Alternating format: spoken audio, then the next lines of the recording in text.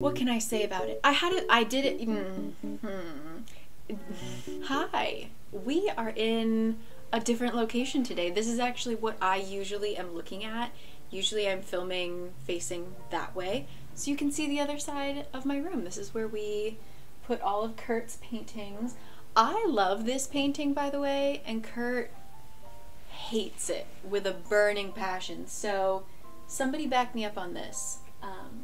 I really love it. So anyway, it is the end of the year. Why am I getting messages? Speaking of Kurt, he got his wisdom teeth. My husband, Kurt. He got his wisdom teeth taken out last night, and it's been an ordeal. I've been hearing about wisdom teeth since I met this man. He got him taken out, and so he's giving me like minute by minute updates of his pain level.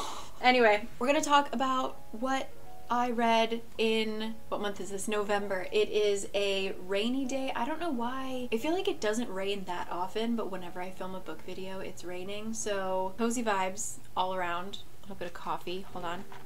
This video is sponsored by the lovely Book of the Month, who you should know about by now, and they are a book service where they have an entire team comb through tons of new releases to pick the best ones, and then you have the opportunity to choose one or multiple. You can add on different books every single month for a low controlled price, and so these are all going to be new emerging authors, or some of my favorite authors, which we'll get into in a second. They're all gonna be hardcover. You can cancel anytime, it's super easy. And right now for December, if you use the code JOLLY, your sign up is only $5. So you will get your first book, $5.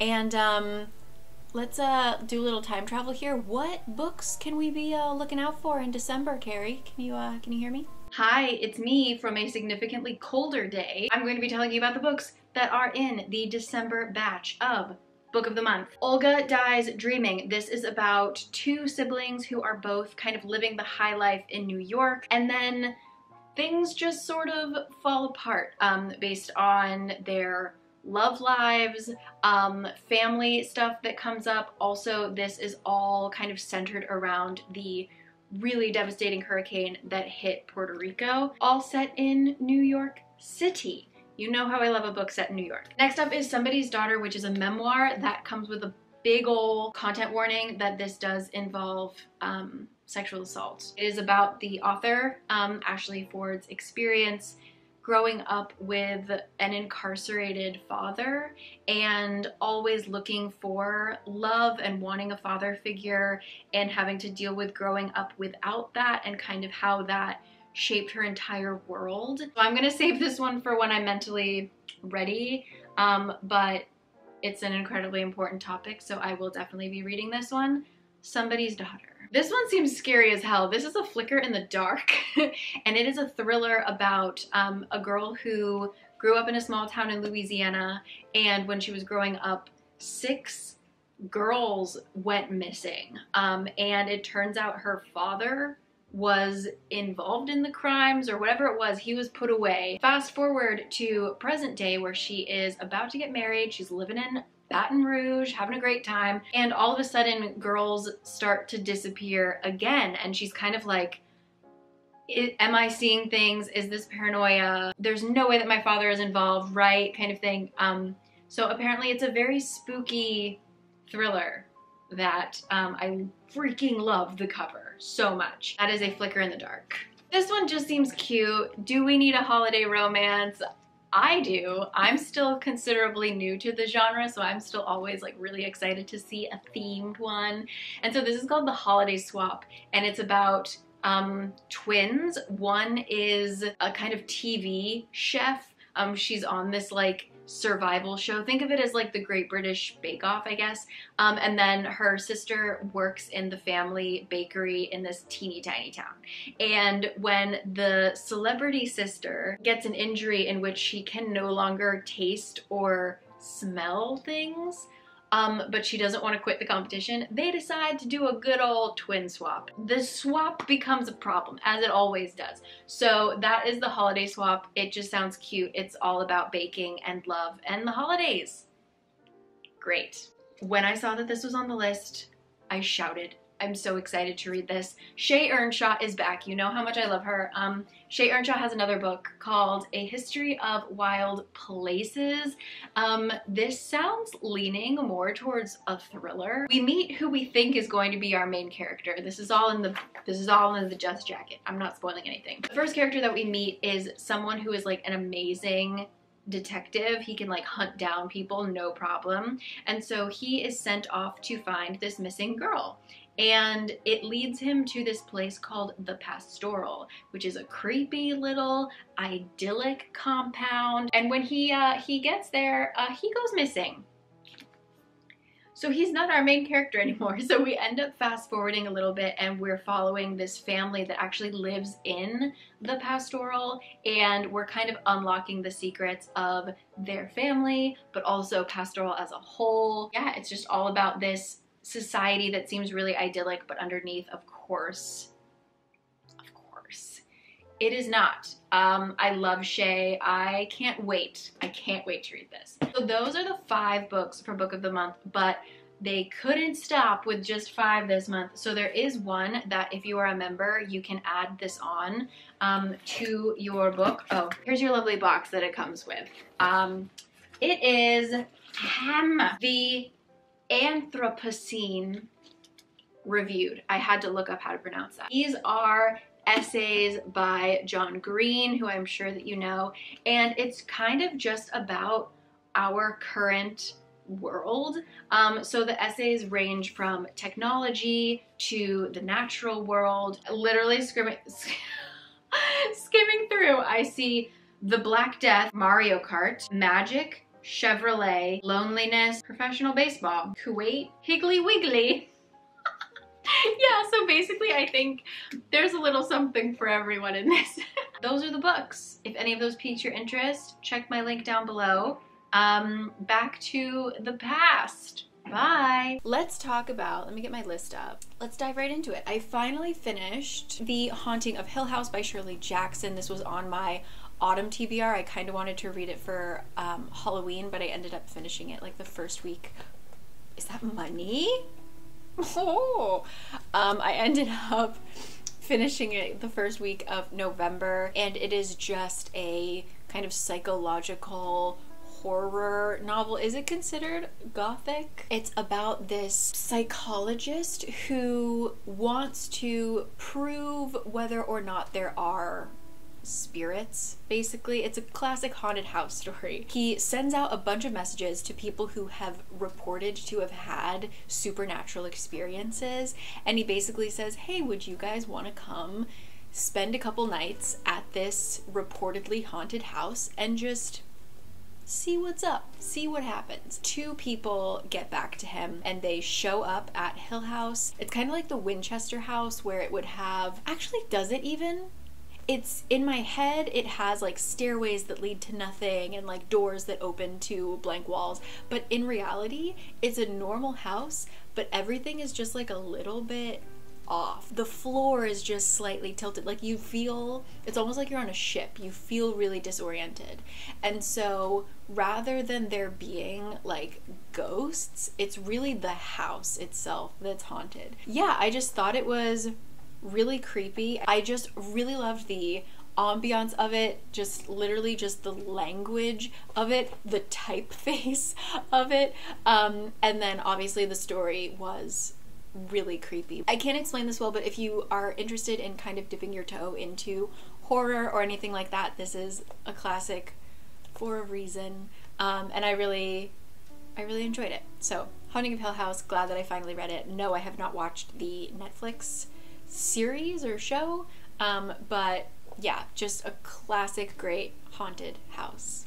Next up, ooh, I have the physical one for this one too. Hey, I read People We Meet on Vacation. This is a classic friends to lovers story, and it's told in flashbacks. Wow, I feel like I read this years ago. I don't even remember. Basically, there are these 2 people, Poppy and Alex, and they became friends in college, and they just started traveling together. They always took a yearly vacation together, and like they always looked forward to it. It was such a great thing, and they were just friends. And so we pop back and forth between present day, where they are not friends anymore, and then we pop back to all of their different vacations. They've known each other for like 12 years. And it's been 2 years that they haven't been friends, and we don't really figure out what happens until a little bit later.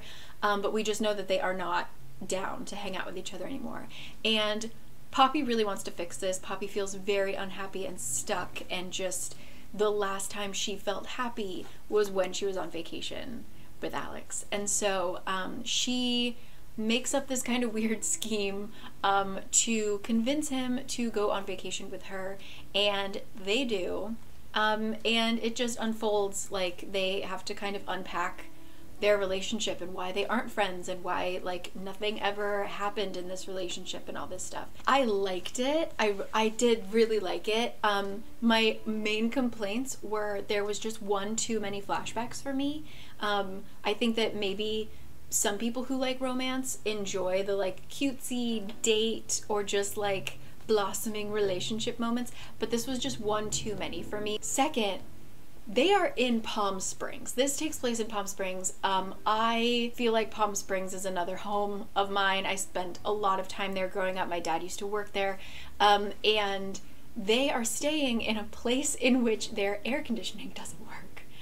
And I was just stressed the whole time, honestly. Like, they talked about how it was so hot, and I was just so panicked for them because the heat in Palm Springs, this is such a tangent, but like the heat in Palm Springs is just something else. Like, it is, the last time I went there, actually, my husband really wanted to visit the desert because there isn't really a desert in Korea, and he's never been to one.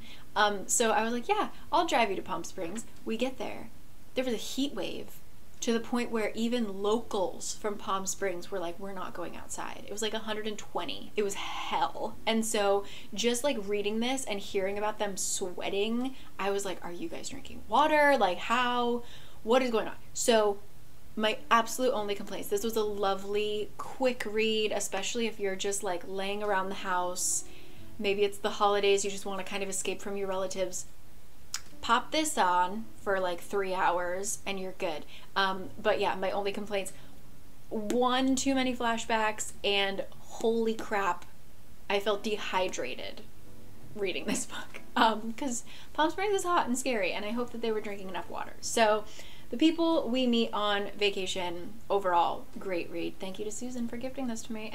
Next up, oh my god, yeah, I was on a roll. I'm surprised that I got this from, is that candle doing okay? Okay.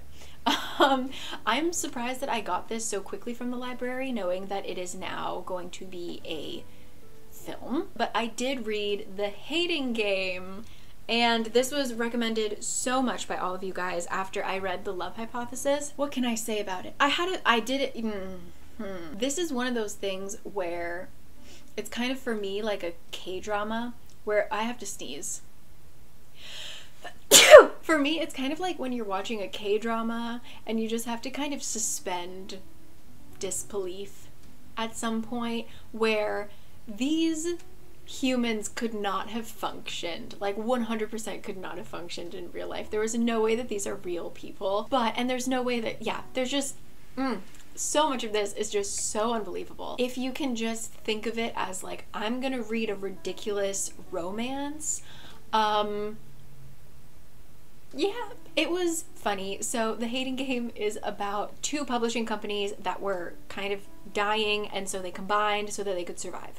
But neither CEO was going to step down. So there are two CEOs, which means that there are two executive assistants. Basically, like, I don't want to call them secretaries, but like super secretaries. Think of The Devil Wears Prada. What's her name? The redhead with the cold. There are two of them, our main boy, our main girl, I do not remember their names, and they hate each other. The girl is really kind of peppy and wants everybody to love her and can't say no, and is like people pleaser, bubbly, kind of a mess kind of thing. The boy is cold and doesn't make friends and is super work oriented and is really tidy and wears certain color shirts depending on the day. Like, he has a pattern. So they hate each other. And they kind of like exist through these games, which, like, on one hand it feels really ridiculous, but on the other hand, like, I have worked in a corporate environment and sometimes you're so bored that, like, yeah, you do need to come up with these things.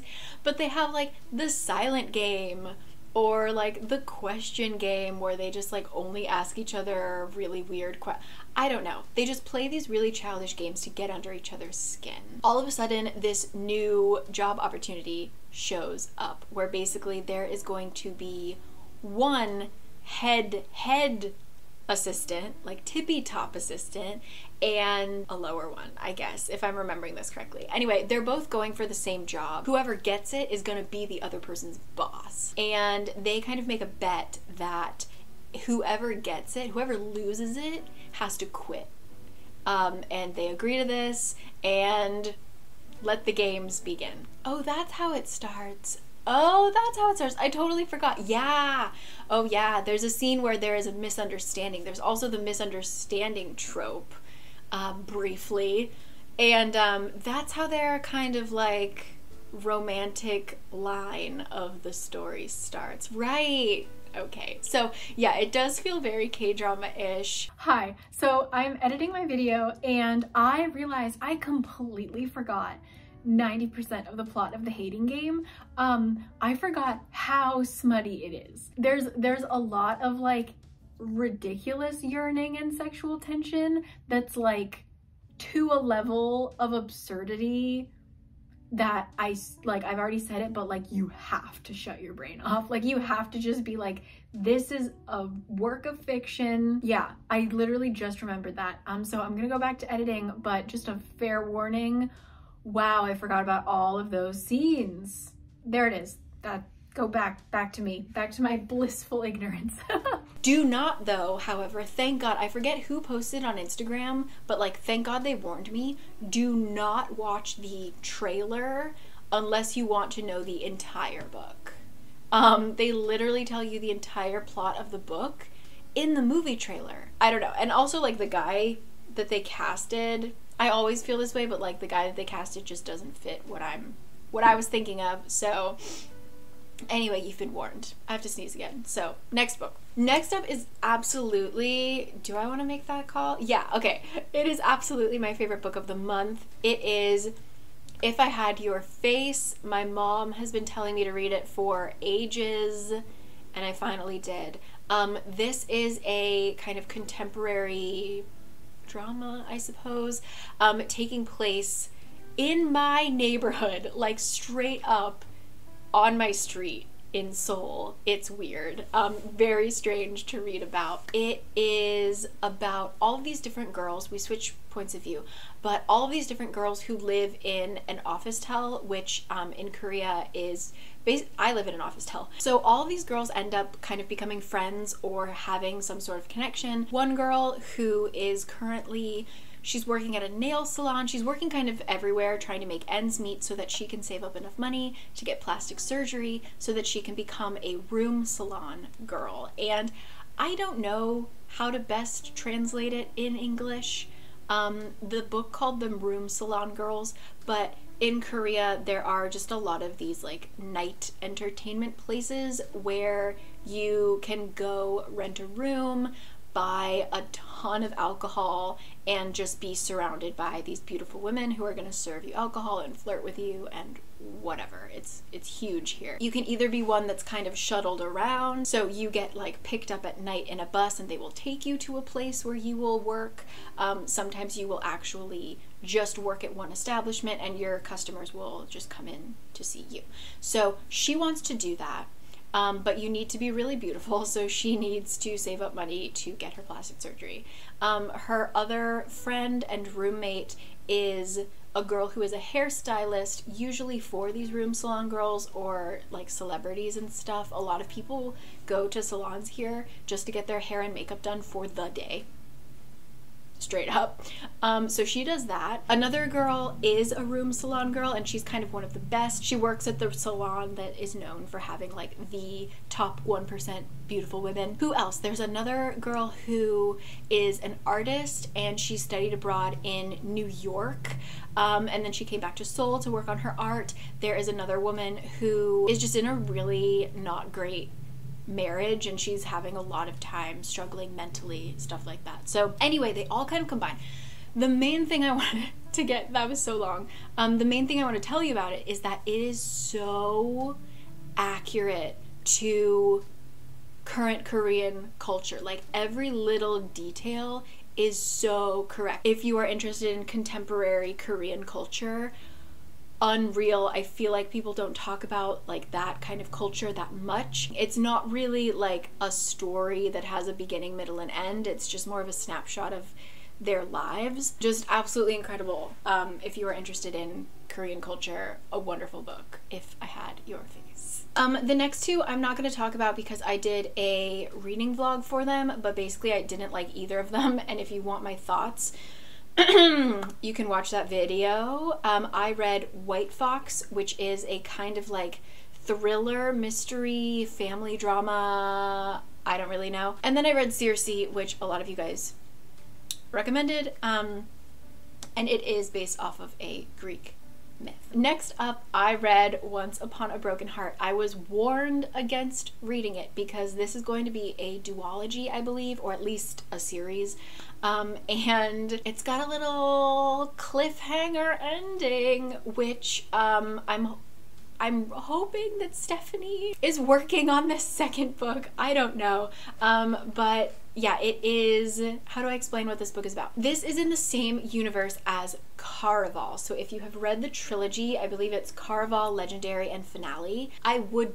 definitely recommend reading those first before you read Once Upon a Broken Heart, because it absolutely spoils everything that happens in Caraval. It also is about a character who is in Caraval. So in this one, it happens actually pretty directly after the Caraval books end, and we are focused on Jax, who is the Prince of Hearts, I guess. Basically, in Caraval, we are introduced to this deck of destiny, which is sort of like these tarot cards, but they actually hold immortal people. So there is, like, you know, in tarot it would be like the Queen of Cups could come to life kind of thing.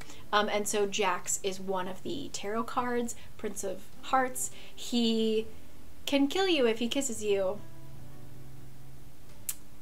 and that's his thing. Like, that's his main thing. So we follow this one girl who has her heart broken, and she thinks the only way that she can fix the situation that she is in is if she can go to Jax's kind of temple and ask him for a trade, ask him for help.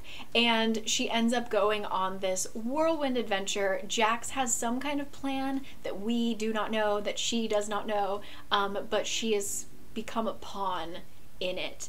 And it just has that very, just her word choices, it's so whimsical, the magical world that she creates. It just really reminds me of, like, not to compare her in any way to this author, but if you can remember in your childhood what it felt like to read about, like, Bernie Bott's Every Flavored Beans and like Hogsmeade, or like in Honeydukes, like all the different flavors of whatever, like that kind of whimsical, just like cute little details, these magical little items that don't necessarily build anything into the plot, but it just makes the world so rich. That's how I really felt. Like, they're just the food that they eat, the color of people's hair, the names of certain shops. It just like warms my inner child's heart, I think is what it is. I had a good time with it. I thought it was very short. I was so upset by how quickly it ended, but I mean, that's my main complaint, is just that I wished that it was longer. Even though I know it's going to be a series, I just wish that this one had a little bit more in it, because I am impatient and I don't want to wait. So Once Upon a Broken Heart, if you liked Caraval, you will love Once Upon a Broken Heart. That's all I can say. I took a break to let my camera cool off. Let's see if that did anything. So what did I read next? I read Lake's Edge, which I talked about, and I'm upset because this is totally nothing to do with the book, but I like to read my books kind of in one go. I don't like to read multiple books at one time. I started reading this book, really liked it, and then I put it down so that I could read White Fox and Circe, which I did not like, and they kind of threw me into a reading slump where when I went back to read Lake's Edge, I couldn't really, it took me a long time to finish it. I actually like forgot about it, which is something I don't do with books. So not the book's fault, just purely like life got in the way and it kind of ruined my reading experience, I think, which is a bummer. But Lake's Edge is about these two siblings. I forget the brother's name, but Violetta is the main girl. And they just kind of wandered out of the woods one day when I think Violetta was like 5 and the brother was a baby. And luckily a woman took them in, raised them as her own, and now they are 17 and I think 15 maybe. Things are getting weird because in this world there is like the lady who is kind of like their goddess, and then there is like the Lord of the Darkness. Obviously the goddess is the good one that everybody loves, right? And the brother starts to show these weird symptoms where he'll have nightmares and like shadows will start pouring out of him and he will kind of become darkness, which is not good. So the woman that took them in, who was basically like their mother, she just does not seem to be down at all. She's like, you know what, I raised you guys, but all this darkness stuff, no way, get out. When the local lord, like they have kind of this ruling family, when he comes to get their tithe, he notices the brother and is kind of like, I like that, I want that, come with me. And so the darkness stuff, not the brother himself, but like his powers. Violetta is like, no way are you taking my brother without me, I'm coming with you. And so begrudgingly, this like young lord guy takes them both back to his manor. And we start to learn about this darkness, this corruption that is kind of poisoning the land, and they need to fix it. But it's a lot more complicated than that. Here's the thing, I liked it. I really did. I enjoyed the beginning of it, and then I don't know if it was that that weird reading experience that I had, or if it just got a little bit boring. I think once we started understanding the curse, it was a lot of just like nothing happening, not a whole lot of action, and just a lot of like emo stuff going on. I'm excited for the second one. I want to see how this continues, but it just felt like the stakes were high, but as far as like what you actually had to do, it felt like nothing happened, because the way that they cast magic and stuff like that, it's not very exciting. The way that the kind of last quarter of the book, or maybe the last third of the book unfolded, I wasn't super on board. But will I read the second one? Yes. Lake's Edge. There you go. Next up, I read How Do You Live, which I did a whole reading vlog of. This is the book that Hayao Miyazaki is coming out of retirement again to make one last Studio Ghibli film, and it is going to be based off of this book. It is a Japanese children's book from 1937, and I read it and I told you what I think, so if you want to know more about that, it will be linked above and below. And then my final book, I also have a physical. This is also from Susan, thank you. I read Malibu Rising. This is by the same author as what is it called? Daisy Jones and the Six, and then the Seven Husbands of is it Evelyn Hugo? Yes, okay, the Seven Husbands of Evelyn Hugo. I feel so bad because there's another book that's like the Seven Deaths of something, and I read those both at the same time, and so anyway, I can't remember titles. Malibu Rising, when I saw the cover, I felt like this was gonna be a romance or like, I don't know what exactly. The cover really threw me off, but I actually really enjoyed this book. It is a, what would we describe this?